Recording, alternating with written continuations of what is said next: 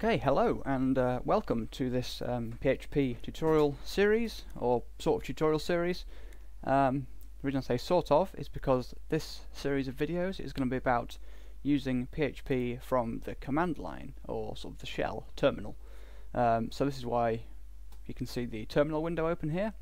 Well, I hope you can, anyway. The reason I'm going to be going through this is because if you want to sort of improve your skill a little bit, this is quite a nice way to do it, because usually when you're developing like a website or something, or you sort of play around with website stuff, like sort of with the aim of improving a little bit, generally what you end up doing is just sort of messing about with HTML and trying to get everything to look right.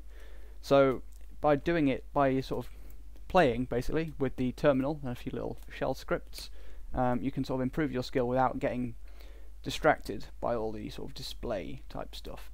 So we won't be using any web browsers. We're going to be running a few PHP scripts directly from this terminal window. So all I've done is literally opened up the terminal. I'm going to make okay, so I should probably explain first. This video is going to be a very basic introduction, and I'm also going to make a Windows version of this video. So if you look in the video title, this will say Linux in brackets, and there'll be a Windows one that says Windows in brackets.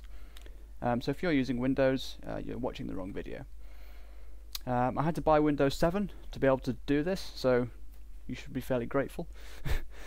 It's not cheap. Anyway, I needed to play games. Anyway, sidetracked.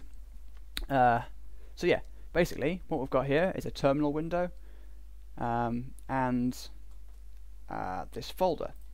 This folder contains a single test.php script, and it's currently completely empty.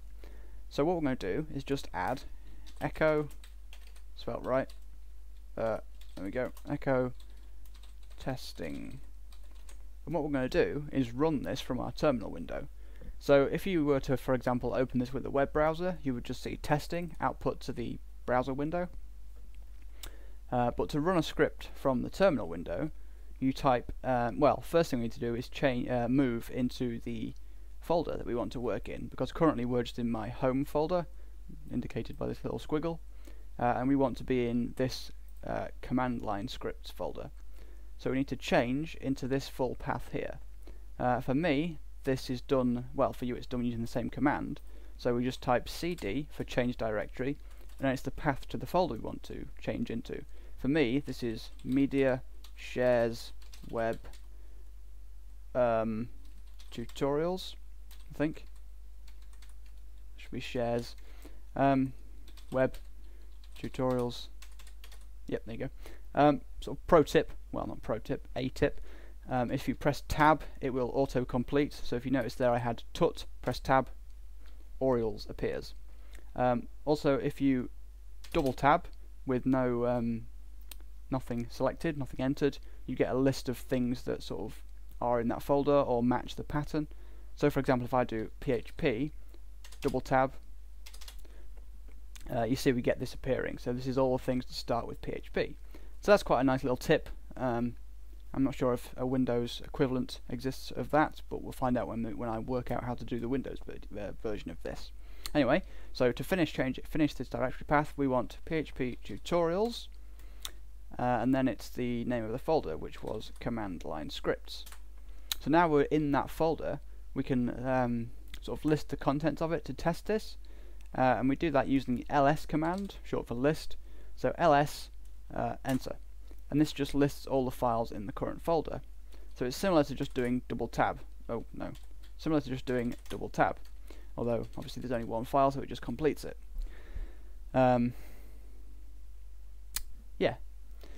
So another thing you can do, which is a little bit helpful here, is you can do ls -l enter, and that prints all the files in a list, which makes things a little bit easier to see if you have a lot of files. So yeah, that's basically that. Anyway, so now we can see that we have this file available to us, and we want to execute this file. So the way we do that is using the php command. Obviously you need to have PHP installed on your computer for this to work. I do have a video on configuring PHP. I'm not sure about installing it, but it's fairly self-explanatory. There are plenty of guides around the web for that. It's not something that I will really be covering. So anyway, now we have our PHP command. Just to test this, by the way, if you want to make sure that the command is available, you can do php-v, enter, and that will sort of print the current version. So you can see I'm using 5.3.6, which hopefully is the latest version. 5.4 will be out soon, by the looks of it. So look forward to that coming out, because I have to update about 8 servers. Anyway, so back onto what I was getting on about. Should be talking about even. To run the contents of that script, you just do php space the name of the script, which was test.php, and then just hit enter. And you can see that the script has executed because we get this testing output here. Obviously you'll notice that the this bit, whatever this is called, command thingy, is on the same line, and the fix for that is just to add another echo for a new line at the end, like so. And then you can run the script again. Another tip, just pressing up will scroll through your command history, up and down. So if you want to just do the same command again, it's just up, enter. And now you can see that we have testing on a new line. So that is the absolute basics of how to run a PHP script from the command line. So yeah, that's basically that. And I will do a Windows version of this because there's a little bit more to it with Windows. The default Linux install of PHP adds this PHP command for you, but on Windows systems you don't have this command. Well, you do have the command, but you have to make it available. You have to tell Windows where to look for the PHP executable thing. And other than that, it works in almost the exact same way.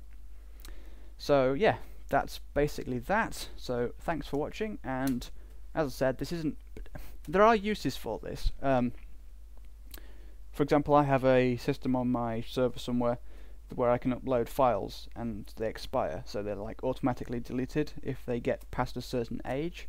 I use that just to send files to people instead of trying to use like file host or something.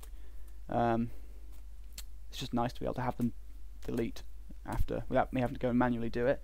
And that is done via a shell script that checks for old files and just removes them. So there are potential uses for this, but it's not the most common. The reason I'm doing a series on it is just like I said originally, it's quite a nice way to sort of build your skills in PHP without having to worry about sort of other stuff getting in the way. Like generally when you practice PHP stuff, you do it via a website, so you'll make like a blog. But if you wanted to just practice queries or something like that, you could just sort of quickly do a PHP script like this that just does some queries and like prints out the results and stuff like that. So other than that, it works in the exact same way. So you have all of the functions available. You can see that I just did echo test, but I could use like any function, anything that I have. I can include files, so you can see sort of the power that is available here. Anyway, that's enough of me rambling. So like I said, if you're using a Windows system, you have now watched the completely wrong tutorial. I'm going to say the exact same things for the Windows version, except I'm also going to show you how to set up well, I'm going to be using the command prompts and not this terminal window. All the sort of subsequent videos will be in Linux, but basically the only difference between the two systems is that the way you execute the script. Yeah, so that's basically that. So thanks for watching, and hopefully this will be useful and a little bit fun.